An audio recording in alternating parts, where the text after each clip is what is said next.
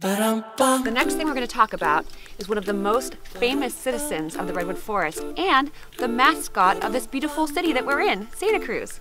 It's called the banana slug. Banana slugs are very large and very bright because they taste terrible.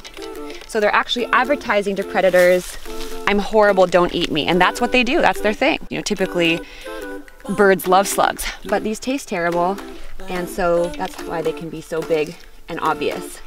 Oh, he's coming out to say hi. Look at that cute little face.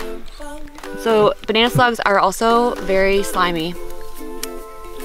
They have a lot of like mucus covering them. It's, you're gonna see this like good sticky slime.